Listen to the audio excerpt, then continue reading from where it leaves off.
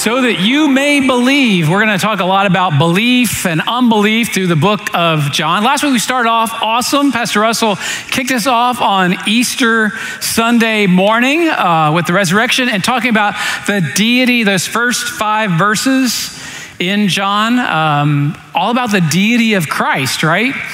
It was a phenomenal morning. He introduced us to the author of the book of John, who is John the Apostle. And this morning we're going to look at another John in the book of John. Most of us would know him as John the Baptist, although ironically, while we may know him that way, in the book of John, he's referred 14 times as John the Witness, and never referred to as John the Baptist. So I'm going to try to keep us clear this morning and refer to him as John the Witness and versus John the Apostle. When I was in high school, I know this is going to be hard for some of you to believe, but when I was in high school, went to a large public high school, we had over 800 people in my graduating class, and they divided us into homeroom by alphabet. So I was with a lot of other R's, Robinson, a lot of other R's. Well, in our homeroom, there were 3, count them, 1, 2, 3, other Carys in that homeroom. Now, there's probably only one in the rest of our total class, but there was one guy Cary, spelled differently than my name, and then there was one female Cary. Now, get this. As they divided the homerooms, they also assigned lockers to the homeroom. And I was assigned a locker with the 2 other Carys. So there's 3 of us sharing one locker, and all of us had the same first name, all spelled differently, but the same first name. So it's quite funny when somebody walked down the hall and they say, "Hey, Cary," and all 3 of us happened to be at the locker. You can imagine how we responded. But it could get confusing when we use the same name. And obviously, John was a familiar name, but we have John the Apostle and we have John the Witness. John the Witness. So, if you look at this, starting in turn to your Bibles, turn to John, if you're not there already, chapter 1, starting in verse 6. There was a man sent from God whose name was John. He came as a witness to bear witness about the light, that all might believe through him. He was not the light, but he came to bear witness about the light. The true light, which gives light to everyone, was coming into the world. He was in the world, and the world was made through him, yet the world did not know him. He came to his own, and his own people did not receive him. But to all who did receive him, who believed in his name, he gave the right to become children of God, who were born not of blood, nor of the will of the flesh, nor of the will of man, but of God. So let's stop just a second and have a word of prayer. Father, I thank you so much for your word. God, the way you use it in our life to move us into more like you. Father, for the ability that it has to correct us, to mold and shape us. And Father, I pray that this morning, as we look at this passage of Scripture, you help me to get out of the way. And Father, may you speak to our hearts. Father, I thank you for the power that is in your word. We ask these things in Jesus' name. Amen. So I've divided our passage this morning into 2 major sections. The first one is a man named John. This John the Witness. And the second, which we'll get to in a little while, is the world's response to the light. And the light, going back to verses 1 through 5, is the light of Jesus that has come into the world. But first, this man named John. He was a man sent.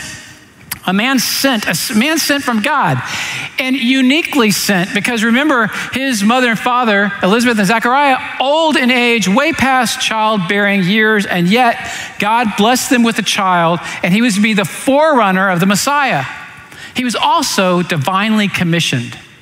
In Isaiah 40, verse 3, it says, "A voice cries in the wilderness, prepare the way of the Lord. Make straight to the desert a highway for our God." So he was divinely commissioned and he was uniquely sent, but he was a man sent from God. And he was to be a witness about the light. Verse 7 and 8 says, he came as a witness to bear witness about the light, that all might believe through him. He was not the light, John says, but came to bear witness about the light. Now, if you're like me and you read those 2 verses, it's like, John, I get it. He was not the light. He was to bear witness. 3 times in those 2 verses, John says that John was a witness. He was a witness to the light. He was not the light, but he was a witness to the light. And I'm like, okay, I get it. I'm not dense. Now, repeated things like that draw our attention. There's a purpose why John the apostle is saying that this John is simply a witness. You know, John the witness had quite a following. There are people following him.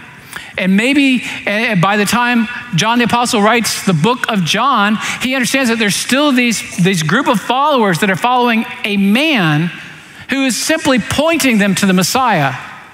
And he wants to make clear that this John is just a witness. Now, what's the purpose of a witness? The purpose of the witness is to project or to share the light of the one that they're witnessing to.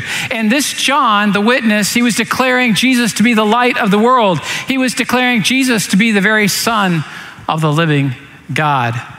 John 1:23 says, he said, I am a voice crying out in the wilderness. Make straight the way of the Lord, as the prophet Isaiah said. So not only John the apostle says that John the witness was simply a witness, but John himself, John the witness says, I'm just a witness. I am one crying out as a witness.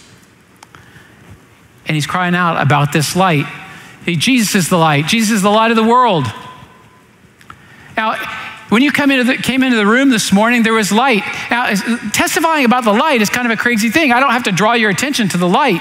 You see the light. Back in first century, it would have been a torch. But what we know about the light of God is that it's not only physical, but it's spiritual. You can't always see what God is doing in a person's heart and mind. People will say, you know, I will let my light shine by all of my activity, by the way I live my life. Well, absolutely, you should. But that's not where it stops. You also need to be a witness with your voice. You need to let that light shine before men verbally. 2 Corinthians 4, verses 4-6 says, in their case, the God of this world has blinded the minds of the unbelievers to keep them from seeing the light of the gospel of the glory of Christ, who is the image of God. For what we proclaim is not of ourselves, but Jesus Christ as Lord, with ourselves as our servants for Jesus' sake. For God, who said, let light shine out of darkness, has shone in our hearts to give the light of the knowledge of the glory of God in the face of Jesus Christ. See, this idea of letting our light shine, of witnessing about the light, is kind of a strange thing. I've got three kids, and when they were little, they had these books called The Magic Eye. I don't know if they're still around today, but these magic eyes were pixelated pictures, and there was a collage, there was a book full of them, and they were nice looking. There was all different kinds of colors, but on the surface, you really couldn't tell what it really was. It was kind of an illusion. But if you looked really hard in a certain way, all of a sudden an image would come to life, maybe of a bird or a tree or maybe a person. But I had trouble seeing those images. The illusion kind of evaded me. But my kids would get it. And so they would say, hey, Dad, okay, this is what you need to do. You need to look at right here, steer really hard at this point. Or, can't you see, Dad, this is the tree? You know, and they would try to draw it out for me. They tried to help me. They would be a witness to that picture. And all of a sudden, if they were really good witnesses, I could see the picture clearly. And I'm like, oh, yeah, I get it. I see it now. God has called us to be a witness to the light. We testify to what blind men and women can't see. Now, as all good illustrations, they break down at some point. What we know is I am only as good as I can at witnessing, but ultimately God does removal of the scales of the blind man's eyes. It's what God does, not what man does. But nonetheless, God has called us to be a faithful witness, not only in lifestyle, but also in words. In Romans 10:14, he says, how then will they call on him whom they have not believed? How will they believe in him who they've never heard of? And how are they to hear without someone preaching? See, this matter of witnessing is a strange thing. Establishing the truth of the gospel and communicating that with others is what God has called us to. We are his ambassadors, and we are to engage in being a faithful witness to the light so that the world might see. See, the miracle of spiritual sight is through what happens when a faithful witness allows the world to see Jesus. It's pretty amazing that God would choose to use us in the means of bringing somebody to salvation. The miracle of spiritual sight through the gospel happens when witnesses tell blind people to look at Jesus, and they describe what they see. And why do we do this? So that all might believe. We'll come back to the believe in a minute. But then John tells us that this John the witness was not the light. John the witness was not the light. In John 1:19-20 says, and this is the testimony of John when the Jews and sent priests and Levites from Jerusalem to ask him, who are you? He confessed and did not deny, but confessed, I am not the Christ. See, this John the witness says, I'm not the Christ. I'm not the big deal. We generally like to be a big deal, don't we? And sometimes we like to witness things to make us a big deal. I've had the privilege of doing a lot of weddings around here. And the last one I did, I remember praying. And when I looked up and there's like 150 people there. And there was like 50 telephone cameras looking at me. I felt like it was like a paparazzi or something. And then I get home and I open social media and I find that people have posted pictures of this wedding, celebrating this couple's wedding. And then I notice, it's not family posting, it's all these other people that are posting. And then across my mind, is witnessing the celebration of the union of husband and wife the most important in that thing in that moment? Or is being present at somebody's wedding celebration more about the person witnessing it than it is about the couple getting married? Are you following me? See, John understood that his witnessing was not about him. It was all about Jesus. It's all about Jesus. That's the truth of the gospel. We need to be faithful in engaging as our witness, but ultimately we are pointing to him and it's never about us. Yeah, our witness is the great not. N-O-T. It's not about us. And John got it.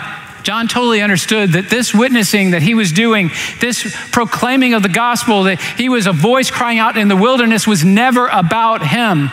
He was simply a means of pointing others to Jesus, the Messiah. It would be easy to think that John the Witness was a big deal with his following, but it was never about John the Witness. We live in a very celebrity-based culture, don't we? People got famous, their favorite movie stars or actors or musicians, but we live in a very celebrity-based culture. And that celebrity-based culture can overflow, and I'm afraid that it has all too often overflowed into churches today. And we see pastors that get that kind of celebrity-based culture, people following the man instead of the Savior. I'm thankful that I work with a team of men and women that really understand that they're not the big deal, that it is all about Jesus and what he has done for the lost sinner. Personally, I find it incredibly humbling that God would choose to use me as that window for others to be able to see and to understand who Jesus is. See, he's called us to join him in the mission of the proclamation of the gospel that Jesus alone saves. And then the second big theme is the world's response to the light. Look at verses 9-11. The true light, which gives light to everyone, was coming into the world. He was in the world, and the world was made through him, yet the world did not know him. He came to his own, and his own people did not receive him. He came to his own. He came into the world. He came to his own, and the world did not receive him.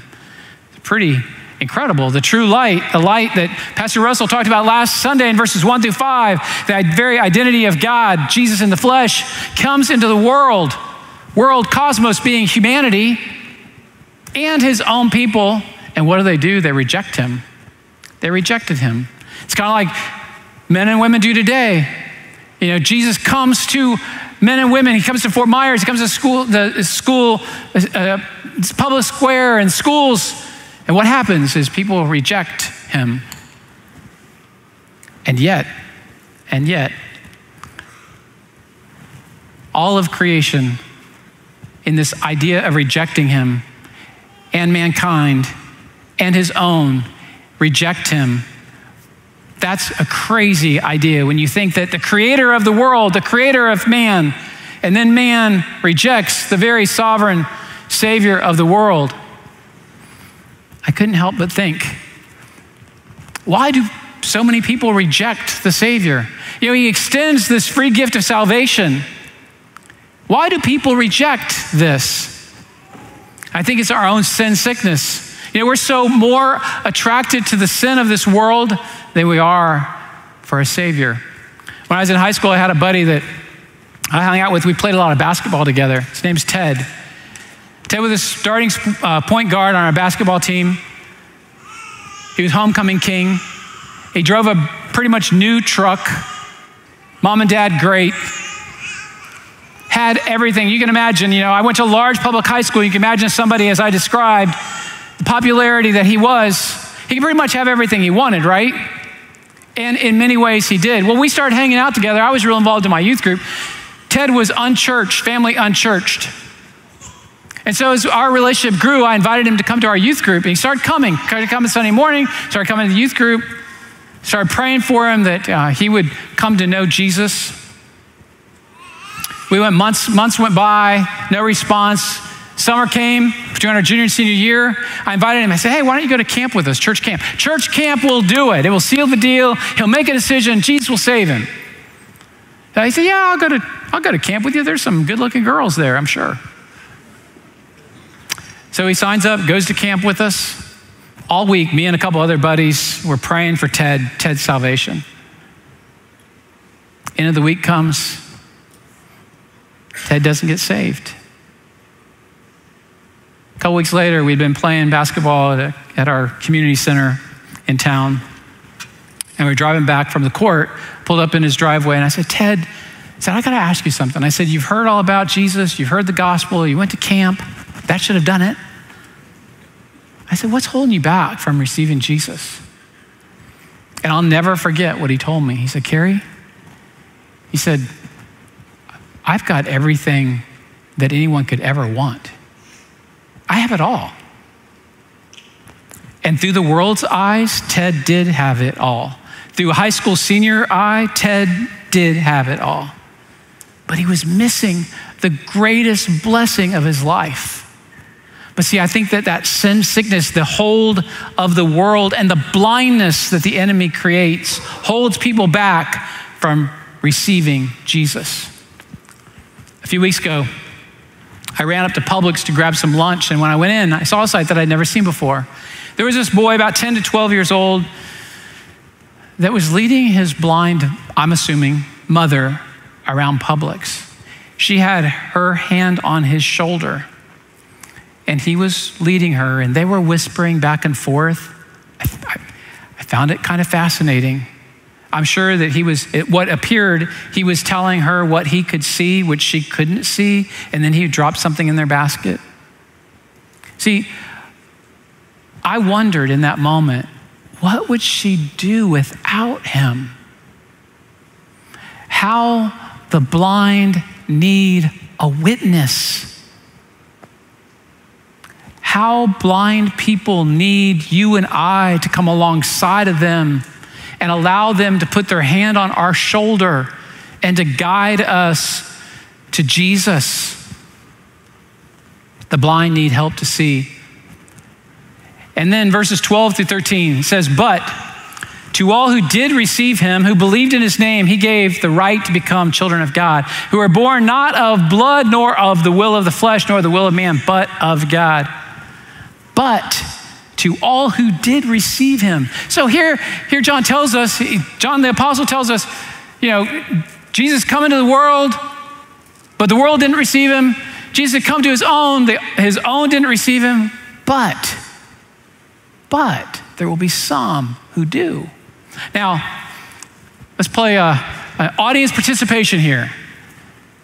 I'm sure that in your lifetime, somebody has come to you and said, hey, I've got some good news and I've got some bad news. Which do you like first? Now, how many people would say, I want the bad news first? Raise your hand. Come on, participate. How many people say, I want the good news first?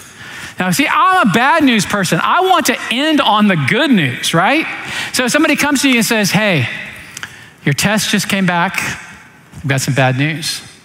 Tested positive. But I've got good news. We've caught this early enough. Statistically, you're 100% curable. Good news. I'd rather run out with that information, right? What about if students go in the classroom, take a test, fail the test, teacher says, got some bad news for you. You failed the test. But I got some good news for you. You weren't the only one to fail the test, so we're going to do a retake. Good news. I like the good news, right? How about this? You walk into your employer and your employer says, guess what? Gonna have to cut you, gonna have to let you loose. Can't retain you anymore. Sunk, right?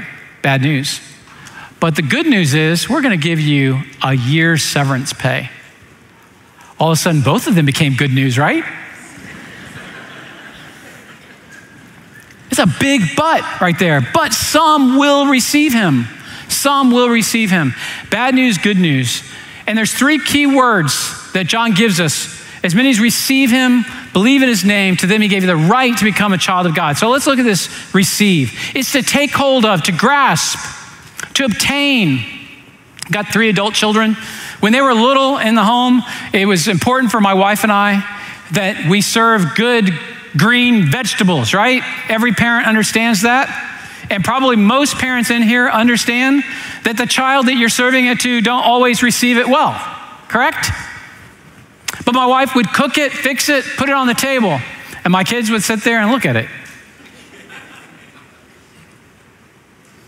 Now, you can tell them that it's good for them, right?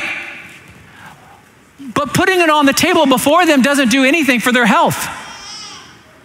Until they receive it, till they reach out, take hold of it, ingest it, digest it, it won't become good for them.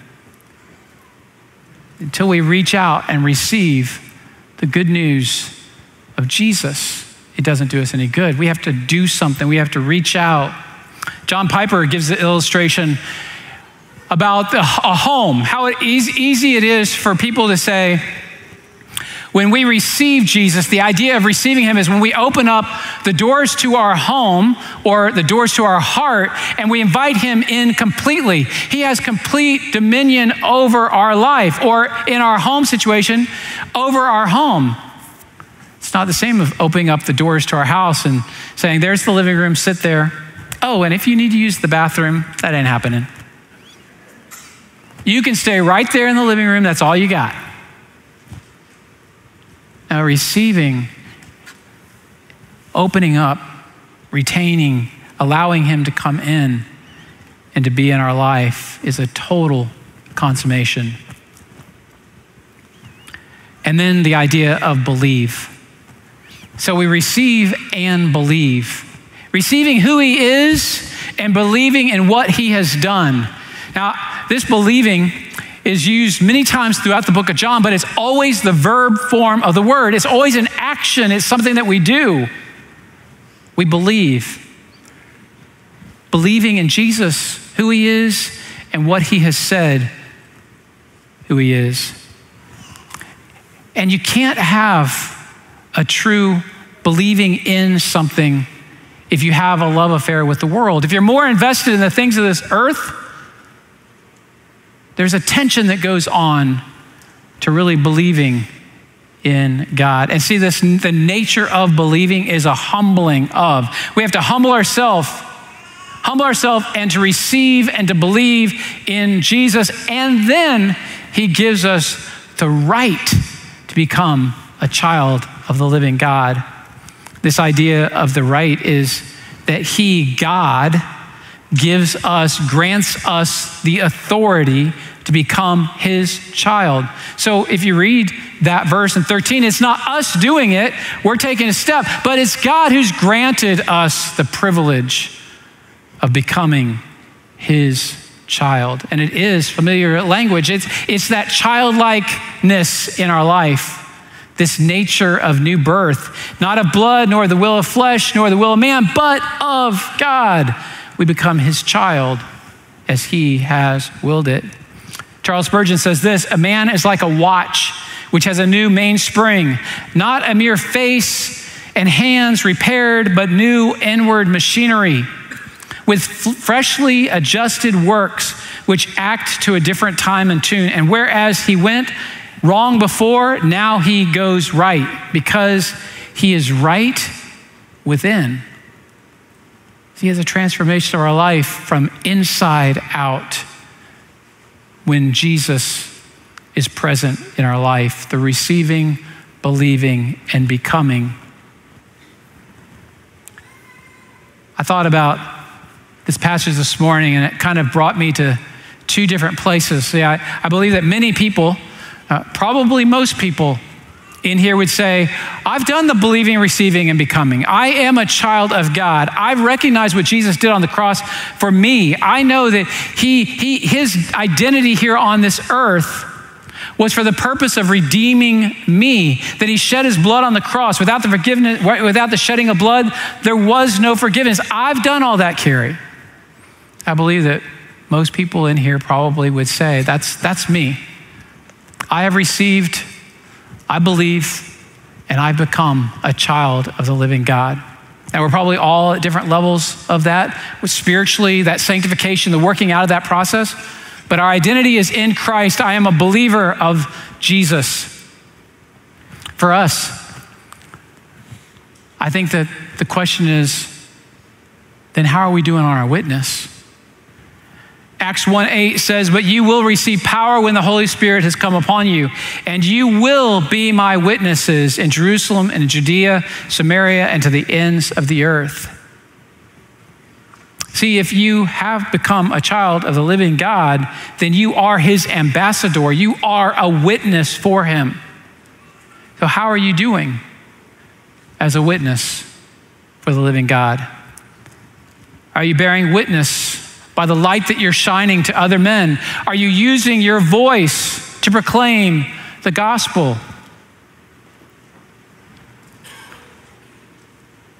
And then the second group of people are those who would say, no, I'm not born again.